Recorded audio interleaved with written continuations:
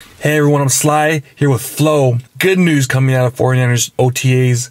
So PFF, they were there. They've heard sources that Lance had his best day Thursday, which is hard to believe because the media was there on Tuesday. We have reports 17 for 20. Matt Mayoko officially said 15 or 17. So Flo, what are your thoughts on this, man?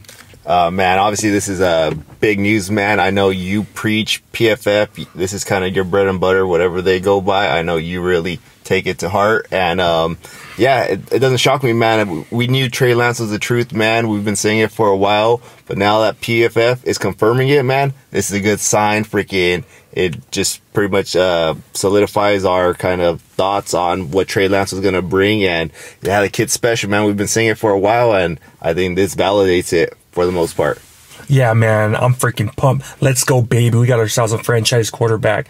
The fact is that it does matter what these guys do in OTAs, training camp, mini camp, because honestly, I've been hearing stories about training camp, mini camp all this time since I was like 13, 14 years old, because that stuff does translate to the NFL. Every time you see a player doing good during this time, during the mini camp, it translates. I see it all the time, and the fact that he's able to do this right now, you're hearing good things. It means so much. You know, last year we heard about Jimmy Garoppolo's struggles all through OTAs, minicamp, throwing interceptions, 7-on-7s, not even looking all that great, you know, and it showed, you know, it showed this year. I believe 20 touchdowns, 10 interceptions, and the fact that Trey Lance, people are starting to get excited, people are starting to get hyped up. We pretty much knew that because like we heard last year during OTA training camp, Trey Lance was outperforming Jimmy Garoppolo. He was outperforming him, and that's why we said he should start. You should cut bait with Jimmy Garoppolo, save that $27 million for next year, let it roll over, and you get a few more pieces, you know? We didn't do that, and it is what it is.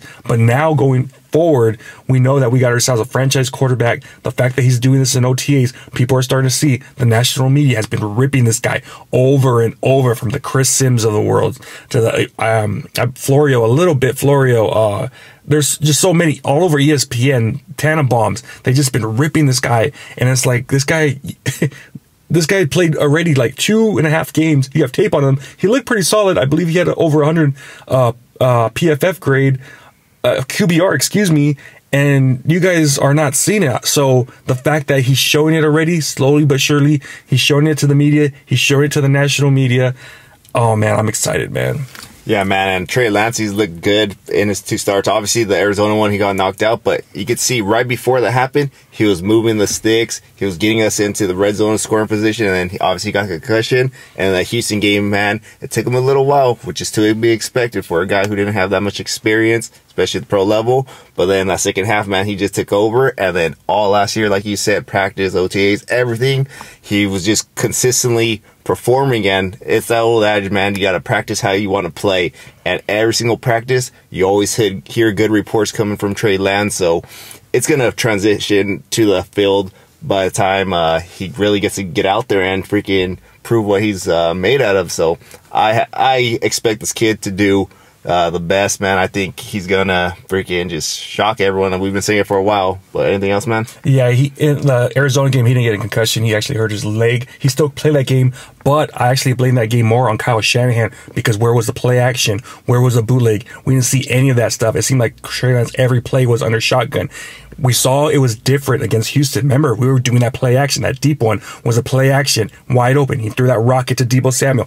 That's the kind of offense we need with Kyle Shanahan, using all his maneuvers, all his tricks. Because when he does that, oh man, the sky's the limit for this guy, man. I could see it right now. Trey Lance, Danny Green, 60-yard bomb. Let's go. I'm pumped. This is going to be a big year. I'm not saying Super Bowl because he's pretty much a rookie. He only played 2 years last year.